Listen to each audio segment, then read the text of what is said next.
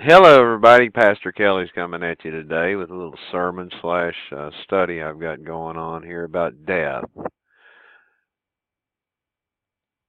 You know, it's only been a week since we celebrated Easter, which was celebrating the wonderful resurrection of our Lord Jesus. Death was on our minds and has been on our minds through the whole days of Lent and leading up to and into Resurrection Day. He came. He taught, he preached, he walked among us. God sent his only Son to walk among us, to suffer, to be scourged, to pay the ultimate fleshful price of death, to be buried for 3 days, and to rise again as promised. And as he rose, as he died, and when he rose, he fulfilled all the prophecies and he fulfilled all of his promises. That if you was to believe in him and believe that it happened, that you would not have to taste death. All the flesh will taste death, but the spirit will never taste death because of the ultimate price that Christ paid for you and I. As Paul says, we were bought for a price, and that's the price that we were bought for. It's a very expensive one. This idea that came to me is because a friend of mine, he has survived cancer for 5 years with the help, obviously, of God's help, prayer. Cancer free, and now it's back, and this time it's back with a vengeance. He's told he has 4 to 6 months to live, if that. And looking at him, I don't know that he has that. But God is the only one that answers that. Yeah. But we all have to die in the flesh, unless, of course, Christ comes back first, and then we won't taste death in the flesh neither. But as Christians, our spirit will never taste death. Our flesh will, but our spirit won't. Stephen Pearson is a saved Christian. I don't worry about his spirit, but for the time I have left on earth, I will miss him in the flesh. But I know I'll see him again in the spirit when we're all gathered together with Christ. Because the absence of the body, absence of the flesh, is to be present with the Lord. Praise God. Thank you, Jesus, for that. Yes, we all have to die in the flesh in order to live and live in the spirit forever and fulfill, and Christ will fulfill his ultimate promise. God will fulfill the ultimate promise of eternal life. But Jesus tells us not to love the flesh, but to hate it. Sinful nature. John 12:25. Jesus says, "He that loveth life shall lose it, and he that hateth his life in this world shall keep it unto eternal life." Praise God. You know, death really is, most people don't even want to talk about it anymore. There is a fellow by the name of John Scott who wrote a book called Cross of Christ. And in that book he says that persons of the Victorian era had a morbid fascination with death, but never spoke of sex. Now, all they talk about is sex now. Sex, sex, sex, tweet sex, Facebook sex, YouTube sex, television sex, sex, sex, sex. Oh, well, it's just sex. Oh, it's just the flesh. It's my flesh, your flesh. We do what we want flesh. But they don't talk about death. No. But now, in our generation, is obsessed with sex. Death, oh, has become the unmentionable. Don't talk about dying.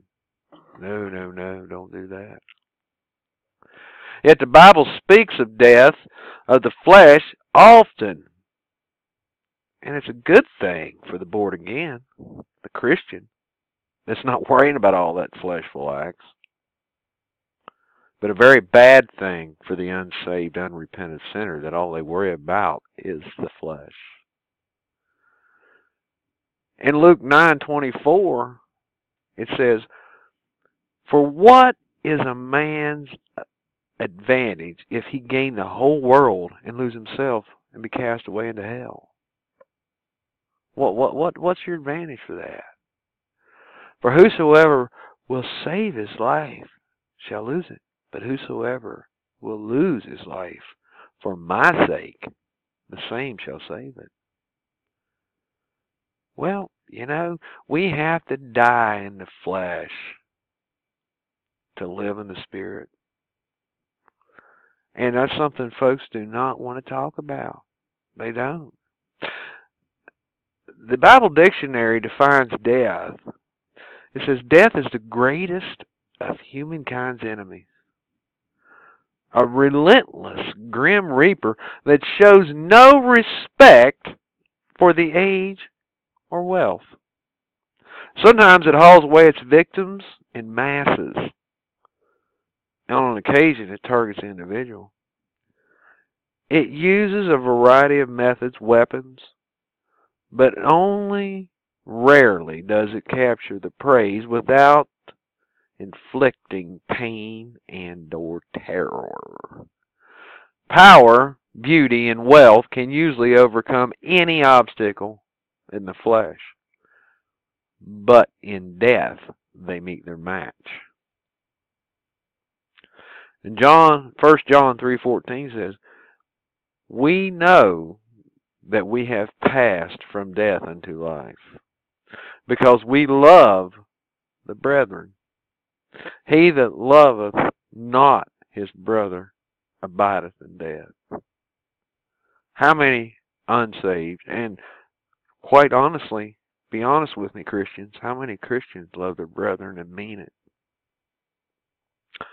It's getting fewer and fewer, but the Bible tells us that our hearts will wax cold, and I see it every day, and I know you do too, praise God. I know you do. Thank you, Jesus. Your word is coming true. You're fulfilling your prophecies just as you said you would. You never lie. God does not lie. And that Bible is coming true more and more every day. Is it that most non-Christians or many Christians are wanting not to face death? That's why they don't want to talk about it. Do they doubt their faith just enough, Christians? Do you doubt your faith just enough that you pray that the rapture comes before you die?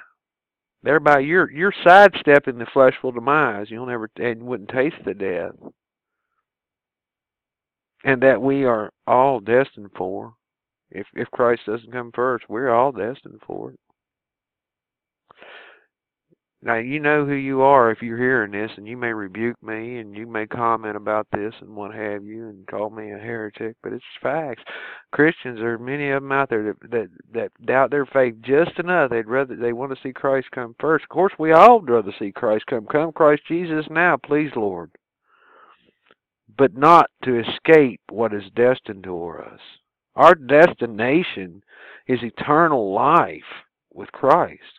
Now, if he doesn't come first, we have to die in the flesh in order to gain that eternal life. But as a Christian, we should have been dead in the flesh a long time ago if you're born again Christian. Psalms 90:10 and 12 says, excuse me, "The days of your years are 80 and 10. And if by reason and strength they are 80 years. Yet is the strength and labor and sorrows, for it soon cut off, and we fly away to the Lord."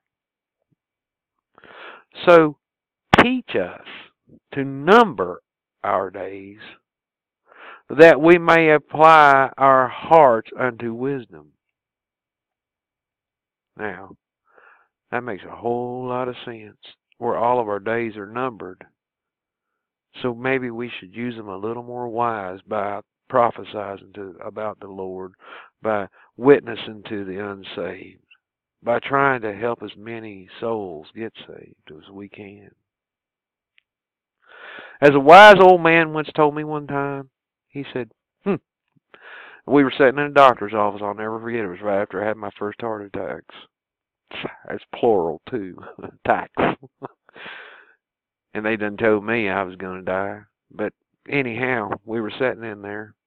And he said, no one is getting out of this one alive. No one. Not unless Christ comes first.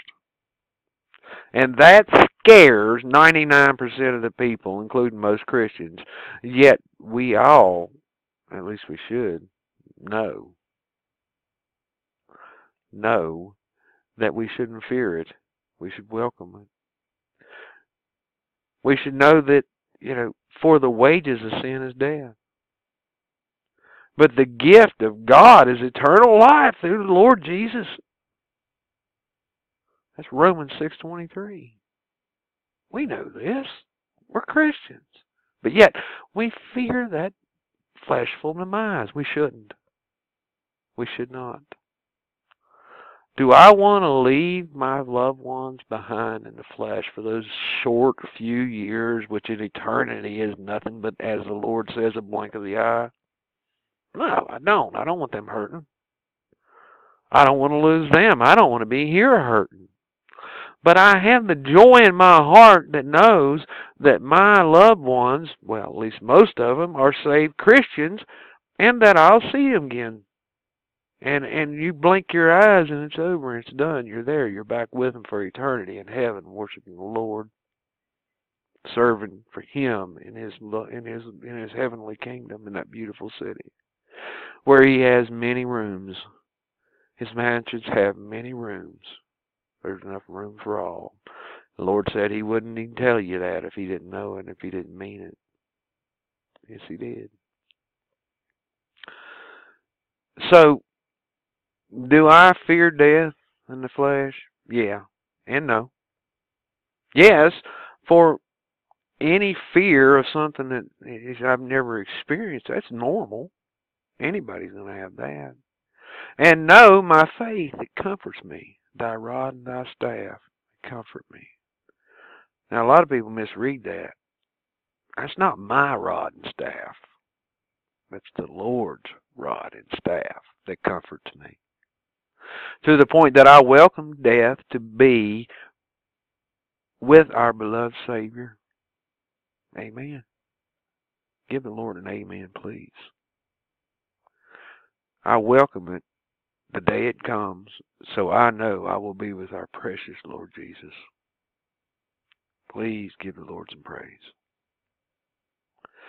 With this in mind, I look at a scripture to lead me through my lifespan, to help me, any who have an ear to listen to my sermons with a prayerful mind, and thank you, Jesus, for any that do. Anyone I may have helped with any of these words I speak. And, it always leads me back to the wonderful Psalm 23:4. Yea, though I walk through the valley of the shadow of the death, I will fear no evil, praise God, for thou art with me, thank you, Jesus. Thy rod and thy staff, they comfort me, Lord. I know you're there. I know you will conquer any evil that will ever befall me or my loved ones.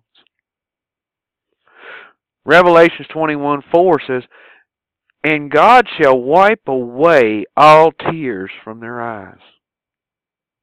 And there shall be no more death, neither sorrow nor crying, neither shall there be any more pain, for the former things are passed away. To start, we know as Christians, Christ defeated death, sin. He defeated it at the cross. So what did Paul mean when he said the last enemy shall be destroyed is death? Huh? One of them things that makes you scratch your head as a Christian going, what? Well, now, Jesus defeated that at the cross. I remember reading that. Yeah, I was in the Bible. Well, he did. But he was speaking of how we must all die in the flesh.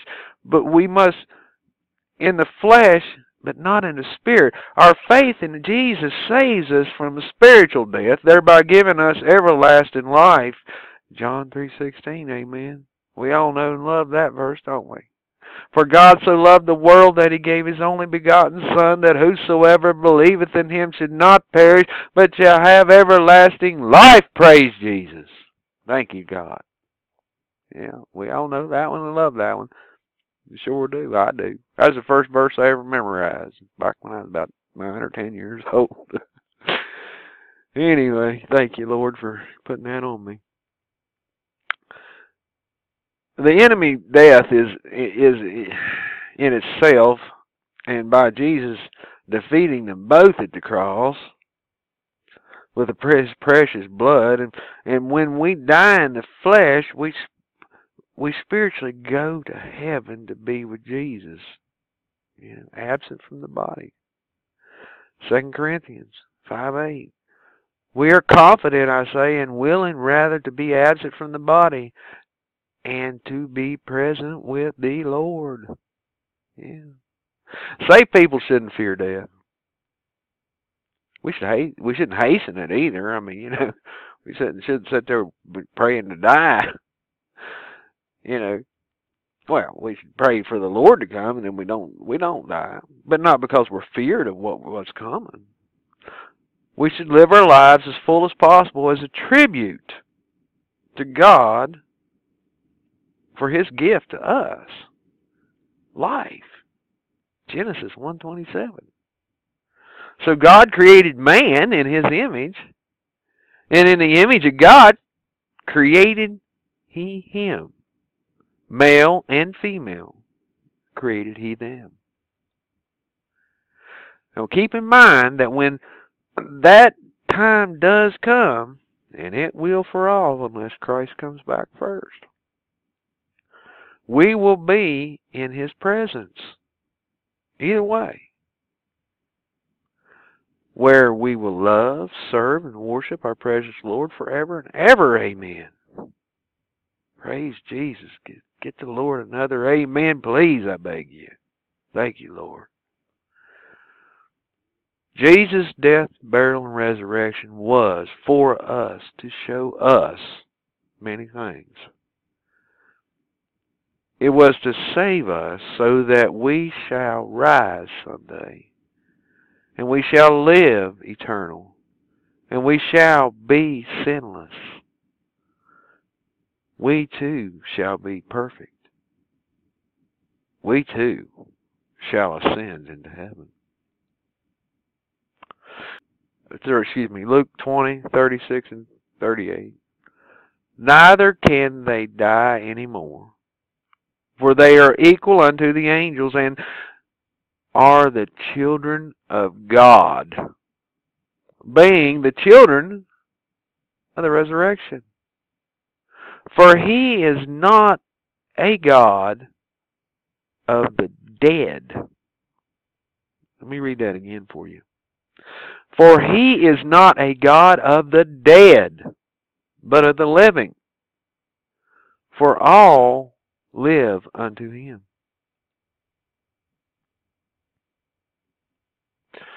I love that verse. I really do. God promised us eternal life, and our God does not lie. He does not lie. He is always was, he always is, he always will be, and he will never lie to you. And he promised us eternal life. And by being so, he breathed life into you. He started life. He started every life you see, down to the amoeba, up to the tree, up to every person, man, woman, child, bug, anything crawling. God started it, got it going, created life, because he is not a God of the dead. He is a God of life. We have to remember, and as it is appointed unto men once to die, but after that, this, the judgment. So Christ was once offered to bear the sins of many, and unto them that look for him shall he appear the second time without sin unto salvation. So we're going to die in the flesh one way or another. Again, unless Christ comes back first, and come Lord Jesus, please. If it's your will, it's your time, please, God, come now. But if you don't, and the flesh passes on, and the Spirit comes to be with you, it just means we got there a little quicker than the rest. And that's not a bad thing. That's a wonderful thing. That is a wonderful thing. As Christians, we need to start talking about this more often. We need to discuss with people, especially when we're soul winning or witnessing. Look, folks, you're going to die. I don't care how hard you're living in the flesh right now, unless the Lord comes back first. And if He does and you're an unsaved sinner, you're going to die in the flesh anyway. But we're all going to die. Tells us that, and as it is appointed unto men once to die, but after this the judgment. So Christ was once offered to bear the sins of many, and unto them that look for Him shall appear the second time without sin unto salvation. Folks, and as it is appointed unto men once to die, but after this the judgment. This is what we all need to remember. We're gonna die. It's appointed for us to die in the flesh once. After this, the judgment. We need to witness this to the unsaved. We need to witness this to the stillborn. If you don't know what that is, look it up. That is these folks that follow the easy believisms and really weren't saved to begin with because they didn't believe. They didn't meet the prerequisite of 100% faith. I'm not the one judging. The Bible is. God is. Look it up. But we need to keep witnessing this. You're going to die, and then judgment. And after that judgment, where do you want to be? Even if you are a saved Christian, you will be judged. We all will be judged of our works. Yes, we are saved by grace through faith. But look up in the Bible how many times Lord Jesus and Paul and Peter and all of them tell us, James, that we will be judged by our works. Doesn't mean we're not getting saved and not going to heaven, but we will be judged by our works on earth and in heaven. And woe, woe, woe be the unsaved sinner. And that's what we need to preach. People think they're going to live forever. I mean, as a kid, we all did. We're not. You know, at one time, people lived 800-900 years. And God backed it on down to 120 for sin.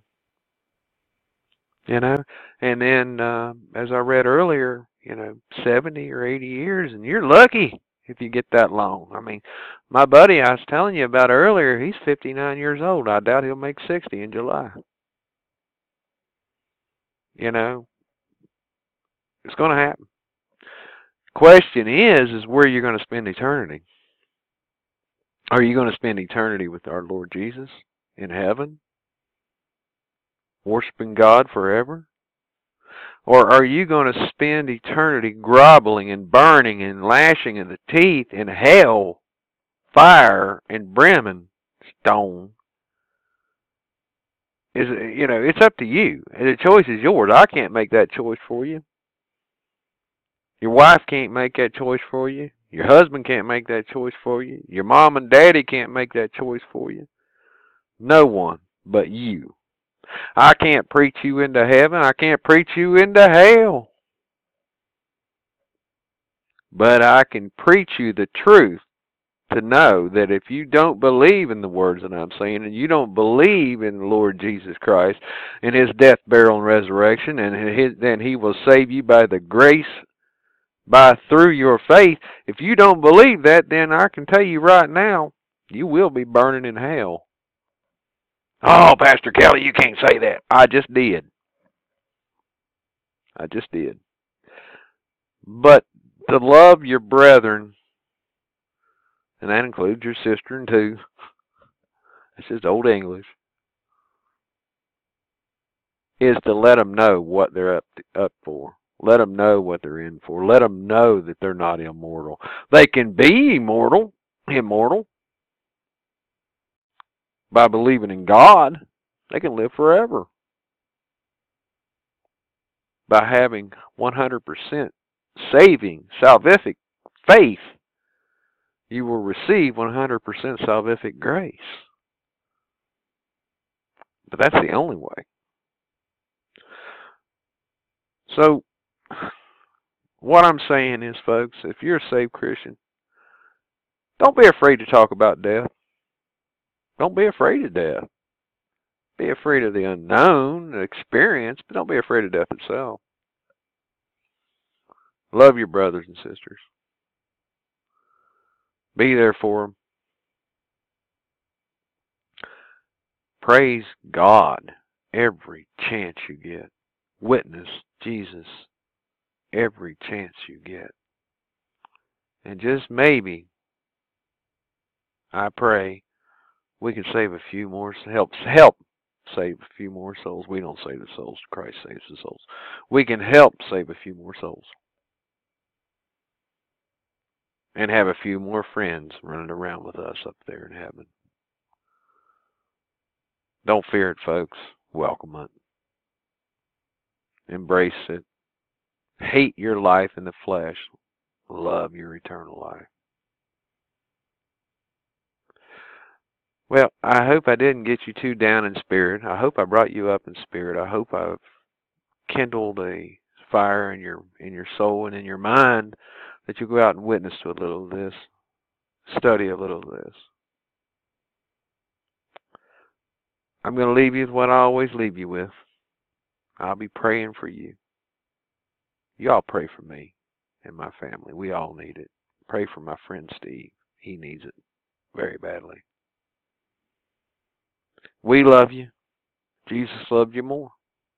He died for you. Amen. Pastor Kelly's out of here.